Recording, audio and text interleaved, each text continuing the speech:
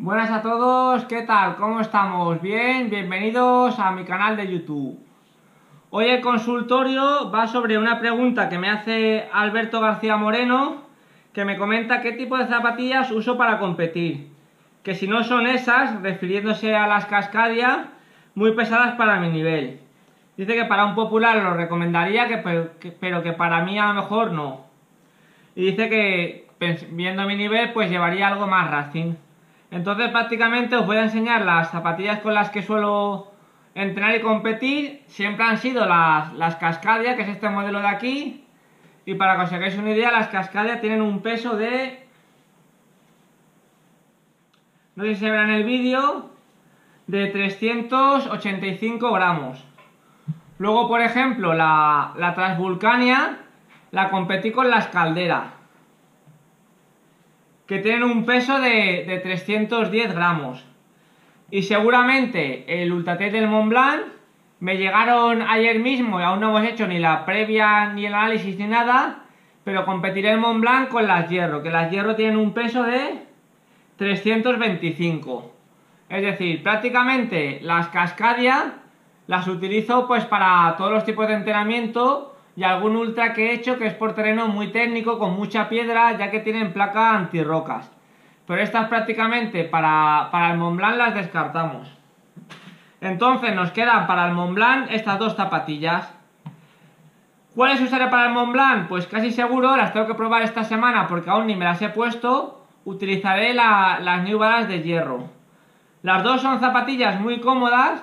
De peso de una a otra se me van prácticamente 10 gramos. Pero lo que más me gusta en este caso de la hierro, pues sería la suela.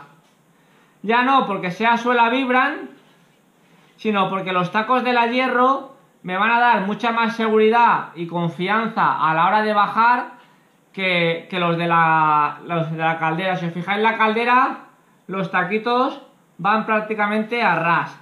En cambio los de la hierro pues son más prominentes, es decir, pues tendrán una longitud de 4 o 5 milímetros, cuando los de la Caldera son prácticamente planos. De peso son muy parecidas unas a otras, pero ya os digo que simplemente un poquito no por ligereza, sino por seguridad, utilizaré las hierro. Siempre lo he explicado en otros vídeos y al final justamente lo que busco siempre cuando hago una carrera, más que buscar ligereza, es buscar comodidad.